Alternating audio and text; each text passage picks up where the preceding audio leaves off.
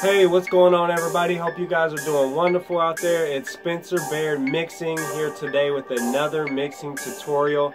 Now on today's tutorial, I'm going to be talking about how do you deal with a 2-track beat instrumental inside of a recording session. How do you make that blend in with the vocals? How do you enhance that beat? Well, on today's tutorial, I'm going to be explaining all that. So you guys stay tuned. We're going to get right into it. Let's get into today's tutorial. Today's tutorial is going to be on how to mix a 2-track instrumental.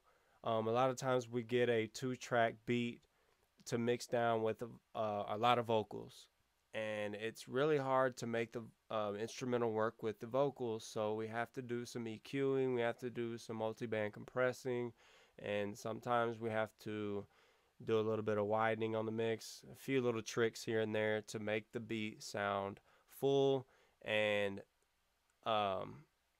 work with the vocals. So let's get into it. So basically on this instrumental, first thing I started out with was an EQ. So I'm boosting 10.2 dB at 52 Hertz. Now that might sound like a lot to you, but it sounds good, so I rolled with it. Let's hear what it sounds like. Let's cut off the rest of these plugins. Let's hear what it sounds like without the EQ, or without the low frequency.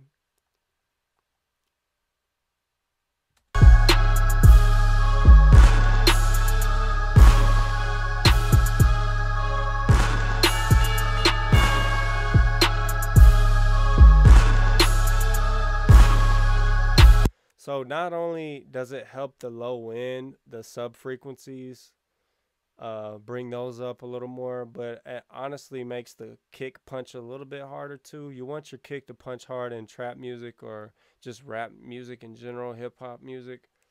So that's what that's doing. And then I'm boosting 358 Hertz, 1.7 dB, so not too much on that, just to kind of give it a little more mid-range, little, you know, basically kind of warm the beat up a little bit, make it a little fuller. I'm adding a 978 Hertz, excuse me, 978 Hertz, just to kind of give it a little more power. And then I'm cutting out, since I'm adding power here, I'm cutting out 1.71 kilohertz, just to kind of get rid of some of that kind of the harshness of that bell, tubular bell that's in the beat. And then I'm adding a little bit of sparkle on top, and then I'm darkening the beat just a little bit on the top end, just to kind of let the vocals, you know, when you start mixing vocals, you want those to be on top of the mix, real clear and crispy sounding. All right, so let's hear it with everything on and then turn it off.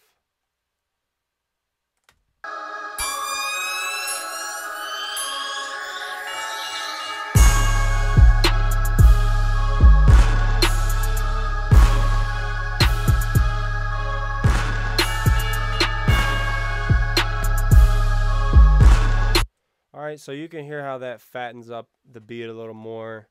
You know, it's gonna sound better overall when you do, you know, make those EQ moves. It helps fatten the beat up, gives it a little more bass. I want to show you guys something that I did on this track. Sometimes I do it on instrumentals. A trick that I do, you can add a kick drum, like a sample kick drum, that's kind of similar to the one that is in the track. You want to try to get it as close as you can, and you're going to want to have to tune the kick drum to fit the track. So basically I've went through and placed a kick drum wherever the kick hits on this instrumental. So it makes the kick drum, or makes the beat punch a little harder, because I added the kick drum in there. So I'm gonna let you hear it with it and without it.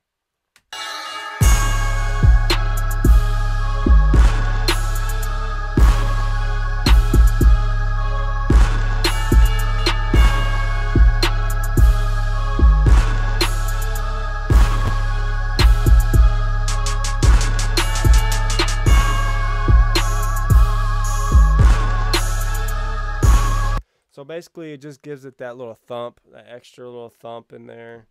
Nothing too drastic, but just a little, just a subtle change in the beat. Remember, you're not trying to transform the song. You're just trying to enhance it. As a mixing engineer, we just want to enhance the song. We're not trying to transform it into something that it's not. All right. So the next thing that I did on the track was this. I used a C6 multiband compressor. Let's hear what that's doing.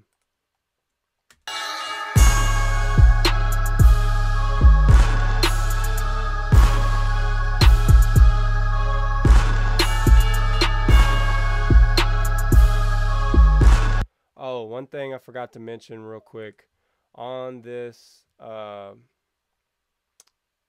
when you're working with, any sound in particular, but particularly on a kick drum, you want to make sure you check this button right here. Most EQs have them. It's a phase button. So you want to check the phase of your drums. I might do an in-depth tutorial on that. I know there's a lot of tutorials already on the internet about this, so I might not do a tutorial. If you guys want to learn more about it, just drop a comment on this video and I'll put together a tutorial for it. But you just want to check the phase to make sure everything is in phase. And the way you do that is you turn this you hit this button right here to turn it on and off. And if the kick kind of disappears when you hit the button, that means it's out of phase. If it fattens up and gets bigger, that means it's most likely in phase. All right, so let's play with this.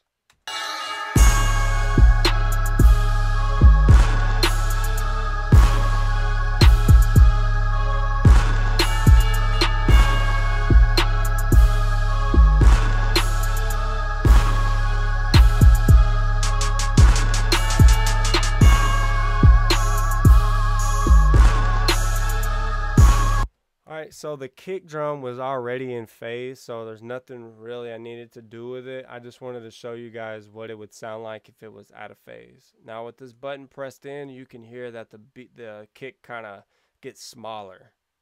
It doesn't sound as powerful. But when I turn it off, the kick drum gets more fatter. That's because it's in phase. Alright, so let's go back to the C6 compressor, multiband compressor, and let's hear what it's doing.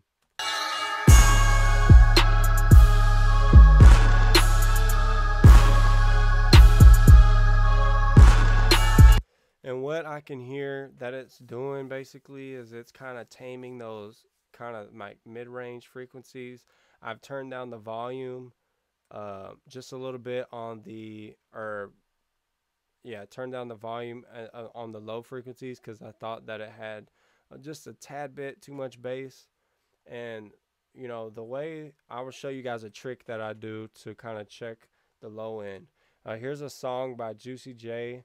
You want to pick a song that's kind of similar to the song that you're mixing, and I picked this one because I thought it kind of sounds similar.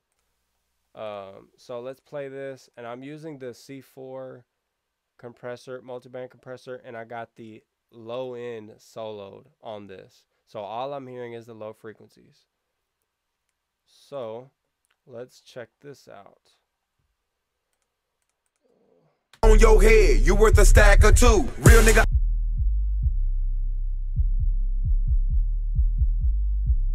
So basically, I'm just using the C4 to kind of solo out the low frequency frequencies to hear what they did on the mix, and just to compare it to mine and see how mine compares. So let's compare both of them and see how they match up with one another. So let's mute that. Let's go back to here, and I have the C4 on the master fader. Let's turn that on.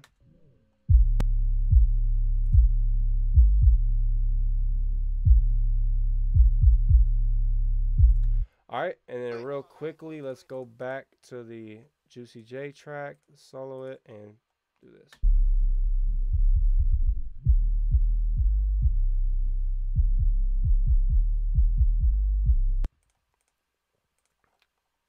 Alright, let's go back here.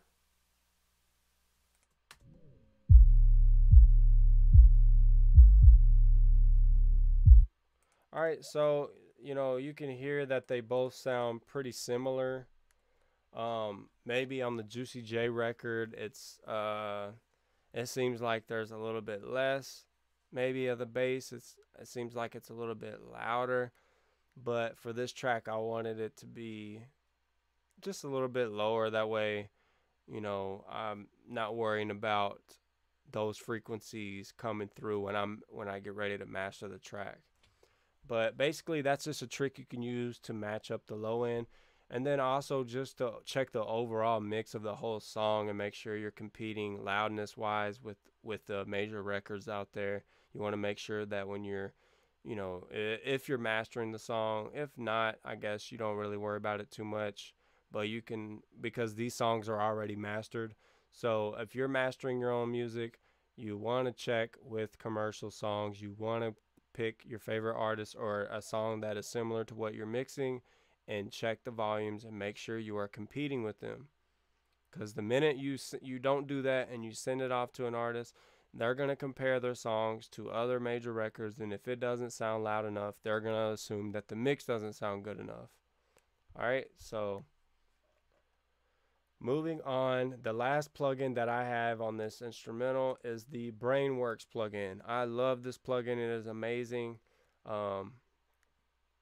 If you guys don't have it, you need to go get it. What I use it for is a lot of times to widening up like a mix, or widening up instrumental, or whatever I want to use, whatever I want to widen up. So basically, I'll show you what I did with it. So let's play it.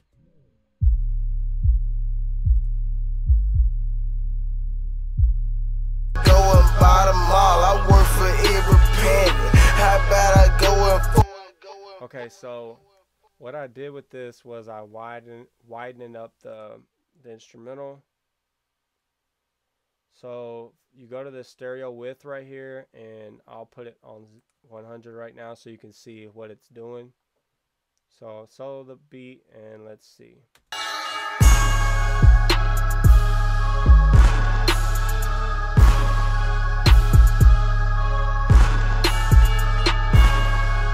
So as you can hear, man, that thing works great. It's amazing. This is a real good tool to widen up your mix. You could use a S1 imager, or there's a lot of different image plugins out there, but for some reason this stereo width plugin I love, or I like this Brainworks feature that's built into this mid-side EQ. Next on this, I'm using the mono section of this plugin, which is really cool. You can just EQ what is in the center of the mix, which is really dope, really amazing. So let's hear what I'm doing with this.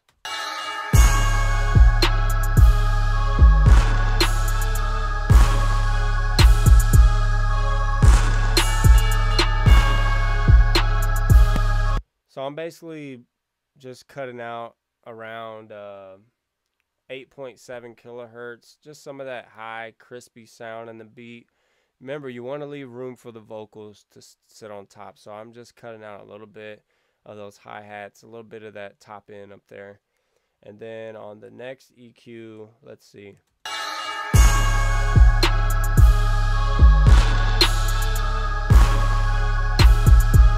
So basically that little synth or that string sound that's playing throughout the beat, it's kind of I felt like it was kind of in the way, so I just wanted to cut that out just a little bit so I could leave room and energy for the vocals to sit in there.